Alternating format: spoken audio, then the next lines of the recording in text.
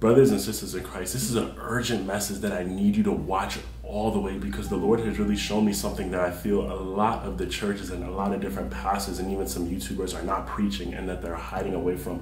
And yet this is something that is so serious. So if you're watching this, it's not by accident. If the Spirit of God brought you here, then I encourage you to continue watching through this message, because today we're going to get very deep into the Word of God, and we're really going to talk about something that is a huge problem in the church. And before I begin this message, I just want to talk about how in these last days that we're living in, how sexualized the generation that we live in is. Because of how sexualized our generation is, it's almost as if people have become numb to it. One thing I also want to address is the huge pornography issue that is going on in our country. And it's just crazy, because when you think about it, right, millions of people view this site. So everyone who watches this has committed a sin. It's getting to the point where in this world that we live in, sexual morality has just become normal. I want to give you guys a statistic about something that really shocked me when I read it, and it really just grieved my heart to see how many people in the church are affected by this. According to Craig Gosho, 64% of Christian men and 15% of Christian women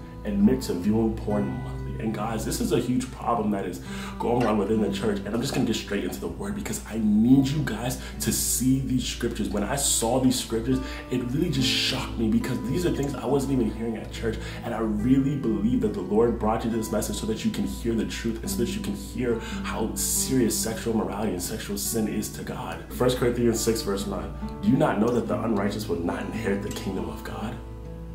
Do not be deceived. Neither fornicators, nor idolaters, nor adulterers, nor homosexuals, nor sodomites, nor thieves, nor covetous, nor drunkards, nor revilers, nor exhortationers will inherit the kingdom of God. Before I continue, I just want to go back. The Word of God is teaching us that people who are fornicators, idolaters, homosexuals, thieves, all these people who make a practice, who partake and indulge and live a lifestyle of these things, will not inherit the kingdom of God. If we continue at the end of verse 13, it says, but you can't say that our bodies were made for sexual morality. They were made for the Lord, and the Lord cares about our bodies. See, our bodies were made so that we can honor and that we can worship the Lord. God will raise us from the dead by his power, just as he raised the Lord from the dead. Do you not realize that our bodies are actually parts of Christ? See, when we accept Christ into our life as our Lord and Savior, our bodies become a part of Christ. Should a man take his body, which is a part of Christ, and join it to a prostitute? Never. And do you not realize that if a man joins himself to a prostitute, he becomes one body with her? So sex isn't just a physical thing. We need to understand that sex is a spiritual thing, and that when someone has sex with a person, they become one body with them. Scriptures say the two are united in one, but the person who is joined to the Lord is one spirit with them. Run from sexual sin. No other sin so clearly affects the body as this one. It's just crazy, because there's so many people who will preach and teach you that all sins are the same, but the Bible literally teaches us that certain sins do lead to death. And the Bible says run from sexual morality. See, when the Bible is telling us to run from something or to flee, it's not giving us a suggestion. It's saying turn away, run from it. No other sin so clearly affects the body as this one. For sexual morality is a sin against your own body. Sexual morality is something where you actually end up sinning against your own body. And do you not realize that the body is the temple of the Holy Spirit? See, God doesn't want to live in man-made temples. God wants to live in his creation. And it says that our body is the temple of the Holy Spirit, who was given to us by God. So we do not belong to ourselves. So when we indulge in sexual morality, not only are we sinning against the Lord, but we are also sinning against ourselves and our own body. And it says that God brought us with a high price, so we must honor God with our body. Sexual morality includes fornication, it includes pornography, it includes homosexuality. Sex is a covenant that was made by God that is supposed to happen between marriage, where a man and a woman come together and become one. But our generation has fun and takes part and enjoys becoming one with each other. See, it just really grieves me, because there's so many people out in this world who are just becoming one with each other. They're going from partner to partner to becoming one, to becoming one, to becoming one. And then people wonder why I can't get this person out of my head. People wonder why they start feeling emotionally soul tied to these people. And soul ties are a real thing. Matthew 19 verse 4, Jesus says, haven't you read the scriptures? Jesus replied, they recorded that from the beginning God made them male and female. And he said, this explains why a man leaves his father and mother and is joined to his wife, and the two are united in one. Since they are no longer two but one, let no one split apart what God has joined together. In the beginning of time, when God created the covenant in Genesis 2:22, it says, then the Lord God made a woman from the rib And he brought her to the man. At last the man exclaimed, "This one is from my bone and flesh from flesh. She will be called woman because she was taken from man." This explains why a man leaves his father and is joined to his wife, and the two are united to become one. And guys, I'm just going to keep on going into the scriptures because I want you guys to see how serious and how severe and how much the Bible warns about fleeing and running from sexual immorality.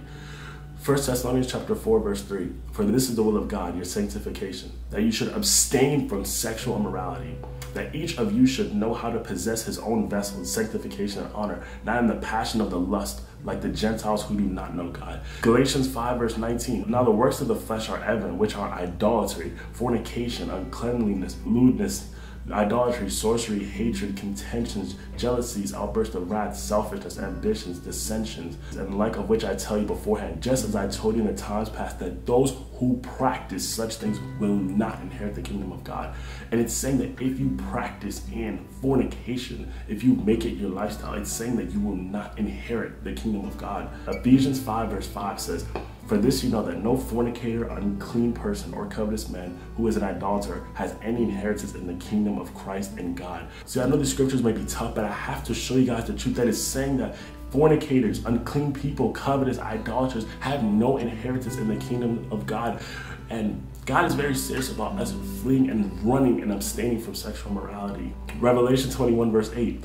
"But the cowardly, unbelieving, abominable, murderers, sexually immoral, sorcerers, idolaters, and all liars shall have their part in the lake which burns with fire and brimstone, which is the second death."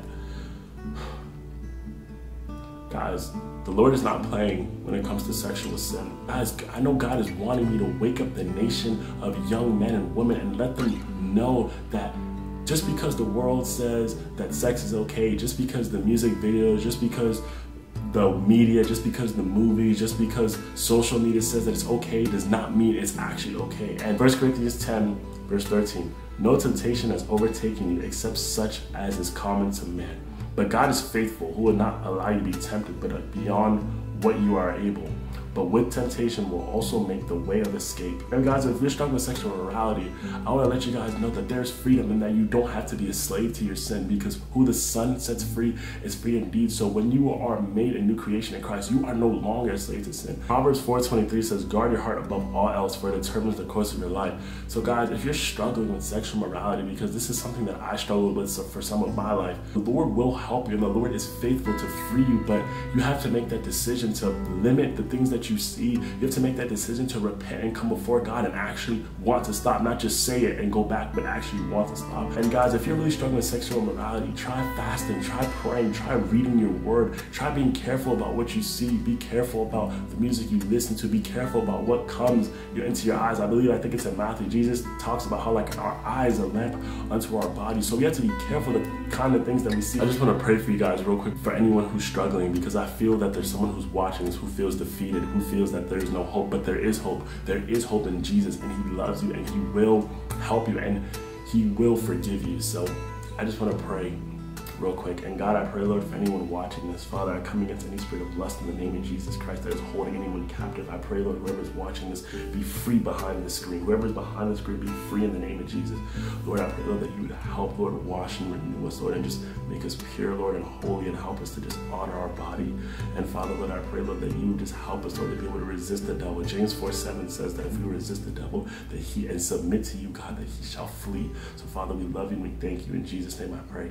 Amen. So I hope this message really opened your eyes and really let you understand that the Lord is very serious about sexual morality, and he's trying to warn the church that we need to be pure. We need to abstain from sexual morality. Are we going to face temptation? Is temptation always going to be there? Yes. But what comes down to it is dealing with the temptation, and how when you get a lustful thought, cast it down in the name of Jesus. I believe it's 2 Corinthians 10:4-5 that talks about taking captive every thought and making it obedient to Christ. So when you get a lustful thought, cast it down. Say, I rebuke the spirit of lust in the name of Jesus Christ. Cast it down, because the enemy is always going to be trying to tempt us. I hope this video helped. I love you guys so much, and I really just want each and every single one of you to really get this thing right, because we only have one life, and our body is the temple of God, and we are supposed to worship a God both in spirit and truth. And I'll see you guys in the next video.